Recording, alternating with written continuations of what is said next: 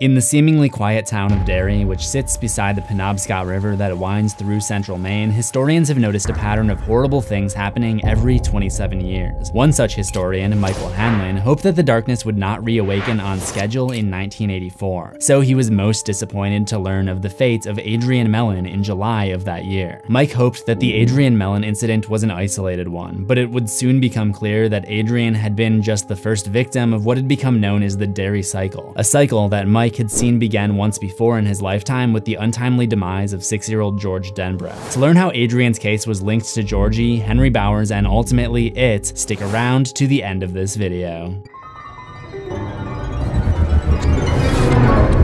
Welcome to Horror History. There are probably thousands of characters in Stephen King's 1986 novel, It. So even with multiple long film adaptations, it's difficult to do them all justice. In the case of Mellon, that is Adrian Mellon, he didn't even make an appearance in the 1990 miniseries It, despite having an entire chapter dedicated to him in the book. He would show up for the 2019 movie, It Chapter 2. The character was inspired by a real victim named Charlie Howard, who was thrown over a bridge while walking with his male partner after being harassed by 3 teenagers about his sexuality. This took place in Bangor, Maine, which the fictional town of Derry, Maine is heavily based on. The real-life case and the fictional case are almost exactly alike in every detail except for the end. Charlie Howard ended up drowning in the Kenduskeag stream, but Adrian Mellon would face a much darker fate. To understand his story, I'm gonna take it all the way back to his birth, but before I do, let me really quickly tell you about this episode's sponsor, Raycon. As an owner of Raycon earbuds, let me just say that everybody always wants to try out and borrow my pair. It's easy to see why. I mean, today I was listening to the song It Is the End, and it sounds like you're in the studio with the band. It's easy to see why musicians like Snoop Dogg, Melissa Etheridge, and Brandy are obsessed with Raycon. These everyday E25 earbuds are their best offering, with seamless Bluetooth pairing, more bass, and great color options, which by the way, I recommend you go now because the popular color options are really going fast. You can also get 15% off if you use my link, buyraycon.com/CZsWorld. So go get your own damn pair. That's buyraycon.com/CZsWorld.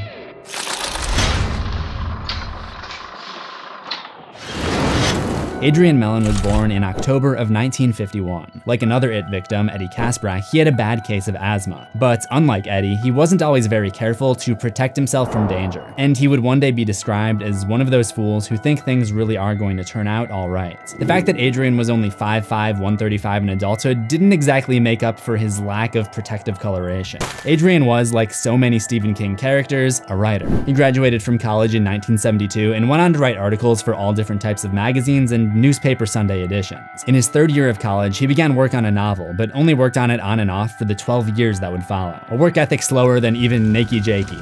In 1984, he was on an assignment from New England Byways magazine to go to Derry and write a piece about the Derry Canal that was responsible for putting the town on the map in the late 1800s. In the Moose Gietti movies, Derry is known as a beaver trap community rather than a logging town.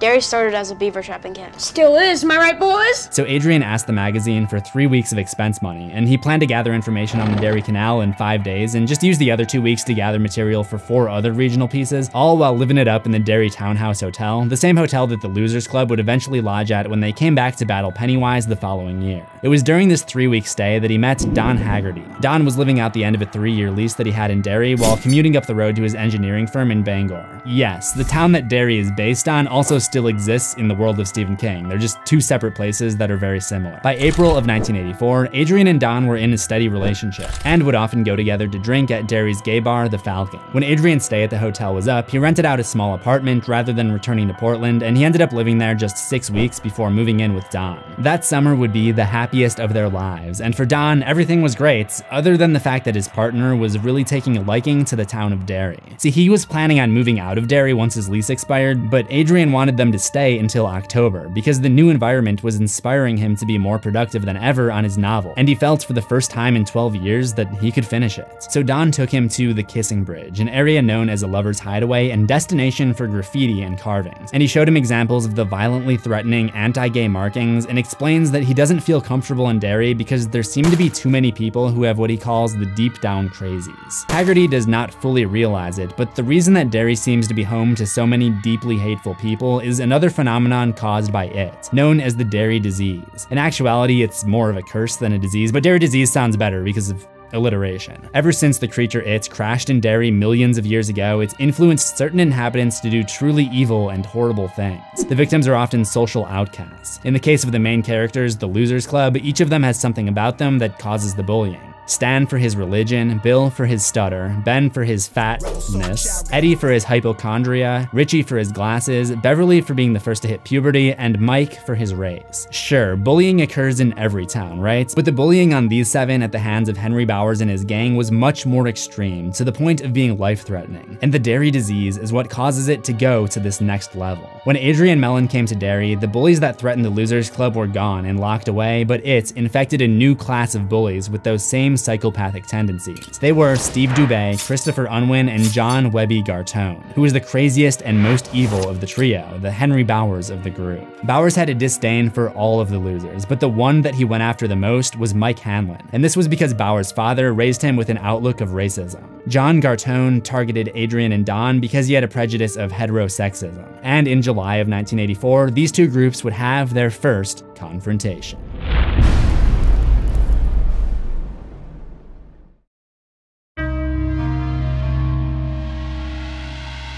The Derry Canal Days Festival was a week-long summer event made to honor the town's canal, the reason Adrian came to Derry in the first place. On the first day of the festival, July 15th, Adrian won a paper top hat that said "I Heart Derry" on it, a reference to the era of the town's inception. In the movie, as I mentioned, Derry was originally a beaver camp, so the hats are little beaver hats. I went to the Canal Days Festival in 2019 as a promotion for It Chapter 2, so I can attest to how hard it is to win. Adrian had eaten 2 fried doughboys smeared in honey, so he was feeling a little bit of a sugar high at the carnival. As he and his boyfriend left, they were watched by Unwin, Dubay, and Garton, who were disgusted at their display of affection. Garton threatened to make him eat the hat, and Adrian, perhaps due to his lack of awareness about danger, told him he could find something much tastier than the hat, which infuriated Garton.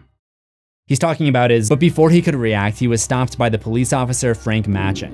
"I can run you in, my friend," Matchin said, "and the way you're acting, it might not be such a bad idea." "Next time I see you, I'm gonna hurt you," Garton bellowed after the departing pair, and heads turned to stare at him. "And if you're wearing that hat, I'm gonna kill you. This town don't need no like you." They don't run into each other again until July 21st, the final day of the festival. Many of the carnival rides at this point are already being taken down, so Webby, Unwin, and Dubay head over to the games, and Webby tries to win the I Heart Derry hat, but is unsuccessful in many attempts. I'm telling you, it's harder than it looks. So Garton wants to let out his frustration elsewhere, and suggests they go drive around looking for trouble. Adrian and Don come out of the Falcon Bar after having a couple beers each, and walk past the bus station onto the Main Street Bridge around 10:20 p.m. when they're spotted by Steve Dubay, and Webby Garton was especially angry to see Adrian wearing the I Heart Derry hat. He's the first one to storm up to them and demand the hat. On this night, Adrian was not going to mess with them, and he was willing to hand over the hat in exchange for them being left alone. But Garton had no plans of letting him off the hook that easily and socked him in the face. If my assistant high school baseball coach was there, he would have immediately got up off of one of those buckets and yelled, "In the face!" In actuality, there were some people down by the bus station right next to the bridge, but they did not respond to Hagarty's pleas for help, another symptom of the Derry disease. Just like how Ben, Eddie, and Beverly all tried to call for help from adults when they were being tortured by Henry Bowers and his thugs, and each was left to fend for themselves when their outcries were ignored.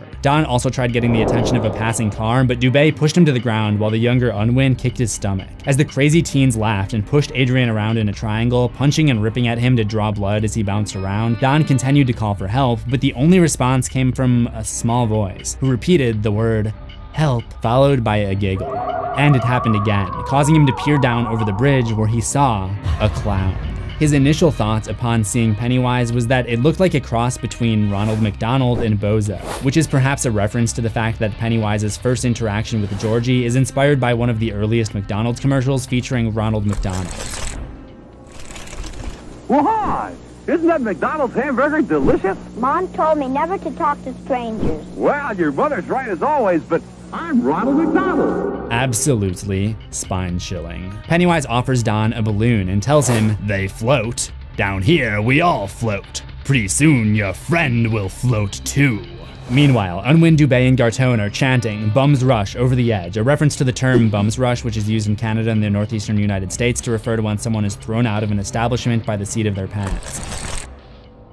getting kicked out, apparently. I just wanted a picture. At 10:35 p.m., the three teens threw Mellon off the side of the bridge, down 23 feet into the canal before running back to get in the car. But before retreating, the youngest of the perpetrators, Christopher Unwin, looked over the edge and saw the clown dragging Adrian to the far bank of the canal, twisting its head and grinning at him with the shining silver eyes and great big teeth. Pennywise shoved one of Adrian's arms up over his head and took a huge fleshy bite into his armpit. Hagarty heard his lover's ribs splinter before thousands of I Heart Derry balloons appeared out of nowhere and rose up to hit the bottom of the overpass. Hagarty would later describe the strings looking like strands of white spiderweb, a clue about the monster's final form. Don had a moment of understanding where he believed that the clown he had seen was a manifestation of the town, Derry, and in that moment, he ran. The three boys would be sentenced for their actions that night later that year, with Garton receiving 10 to 20 years, Dubay 15 years, and Unwin, who had gone as a juvenile, 6 months. But no clown was ever mentioned at the trial. The situation with Adrian Mellon mirrors what happens to the real-life victim, Charlie Howard, who was attacked while walking down the street with his boyfriend Roy Ogden in Bangor, Maine. He was thrown into the same stream, the Kenduskeag, and the ages of the aggressors, 15, 16, and 17, matched the ages of Unwin, Dubay, and Garton respectively. Both the real and fictional incidents took place in July of 1984. But the incident also mirrors what Henry Bowers and his gang put Michael Hanlon through back in the 50s. In fact, when Henry escaped the sewers from Pennywise in 1958, he washed up out of a pipe under the Main Street Bridge. The 57-58 cycle would end in the exact same spot that the 84-85 cycle would begin when Adrian Mellon was taken by Pennywise. Let me know in the comments if there are any other It characters you'd like to see covered here on Horror History, and make sure you check that playlist on the left for everybody that I've already covered so far. Remember to subscribe to CZsWorld for new horrors every week, ring the death bell for notifications, and I'll see you in the next one, assuming we stay inside.